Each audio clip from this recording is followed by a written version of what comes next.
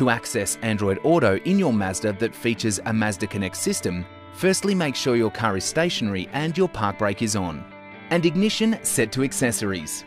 Unlock and connect your Android Auto equipped device via the smartphone labelled USB port in your Mazda.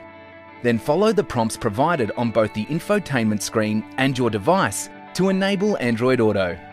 The infotainment screen will display smartphone functions like maps, music, calls and messaging. You can also use voice control to activate Google Assistant, make and receive calls, and open and send text messages. For more information on how to use Android Auto, refer to your owner's manual or visit mazda.com.au.